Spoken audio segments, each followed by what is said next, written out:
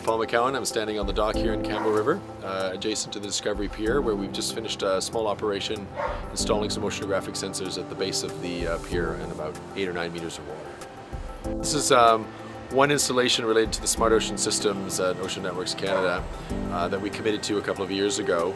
This essentially is the wrap up on the Campbell River portion of it. Today we had a vessel out and we went over to the pier and we lowered the platform down.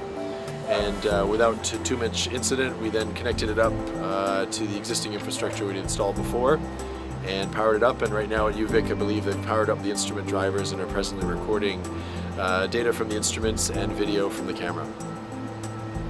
Typically, before we put anything on the seabed, you like to see what's there before you go and how it looks afterwards. So yesterday we did the small survey with the ROV just under the pier there to make sure that there wasn't anything that was going to be unfriendly towards the platform when it landed. And actually we found that there's quite a diverse environment just below the pier. On one side of one of the pilings it was quite rocky, and on the other side it was nice and sandy. So we pretty much picked the sandy spot and needed to land the platform there. And so once we'd landed it this morning, we put the ROV back in the water and went down to check on the platform, and it had landed in the right spot. The ROV was able to give us sort of the full snapshot of how it looked. It looks pretty solid now, and I think it will survive.